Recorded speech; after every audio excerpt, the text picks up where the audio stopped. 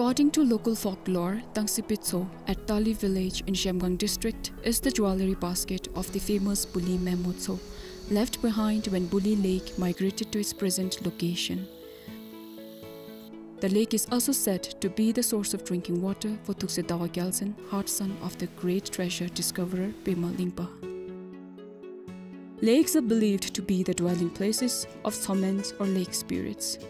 Polluting the lakes is said to cause bad weather and other natural calamities. Such cultural beliefs thus contributed to the conservation of the lake and the natural environment in general. Located around 1,700 meters above sea level in cool broad-leaved forest, Tali Lake is a source of water for irrigation and serves as drinking water for wildlife and domestic animals. The ecosystem around the lake is rich and diverse with some 70 species of birds and 12 mammals, including many endangered ones such as tiger, dhole and golden langur. Some vulnerable species like Himalayan black bear, clouded leopard and sambar deer are also spotted in the area. For many years, Tali Lake remained neglected. Some 90% of Tali Lake was covered with weeds.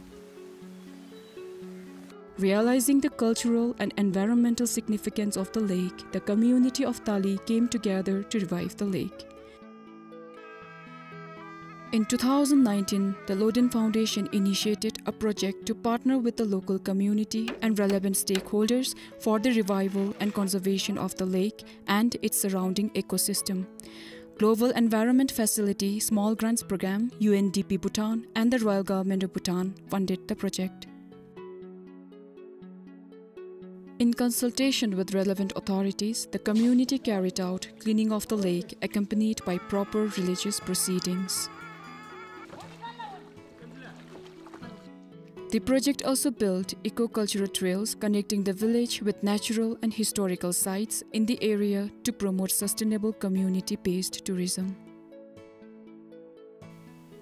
23 species of orchids and 19 species of plants were also identified, labeled and tagged. The project carried out awareness campaigns to protect and maintain the lake. Today, the community is more informed about the spiritual and cultural significance of Tali Lake. They also understand the importance of environmental conservation and its benefits. The project proved to be a successful marriage of traditional knowledge and practices with science-based efforts of conservation.